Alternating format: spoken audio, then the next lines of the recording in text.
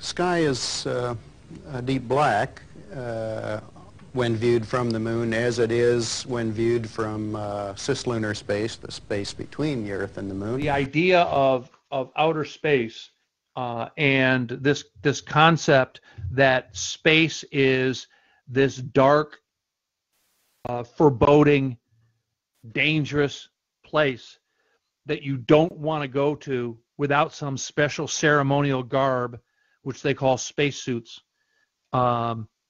is a way of impeaching God's abode in heaven. Okay, because you cannot have a God in heaven and have outer space.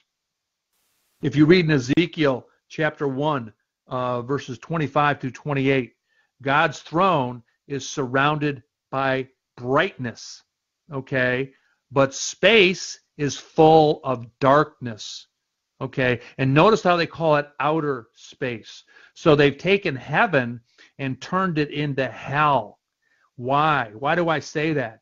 Well, because what do we read? What do we read that hell is like?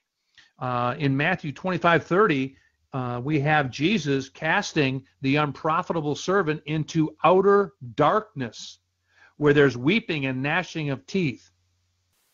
That sounds very much like outer space. And he indicates that there's an everlasting fire.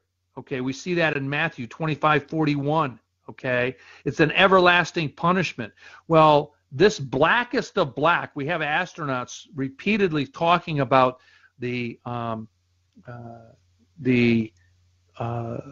outer space as the blackest of black. Okay, in outer space, outer darkness. They're turning heaven into hell, is what they're doing, and it's very dangerous. It's got a dangerous, perfect vacuum. Okay, and there's gamma rays and cosmic rays and X-rays, and these things will burn you up, okay? These things will destroy you unless you have protection. Now, they never have explained how all of these gamma rays, X-rays, and so forth in outer space, how the astronauts are protected from that, because there is no lead protection in those suits.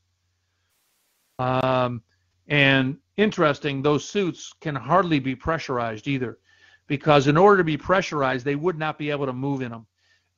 If anybody's familiar with vacuums, because the space is supposed to be a vacuum, they would be like the Michelin Man if they were in a spacesuit in a vacuum. They would not be able to move their limbs, their hands,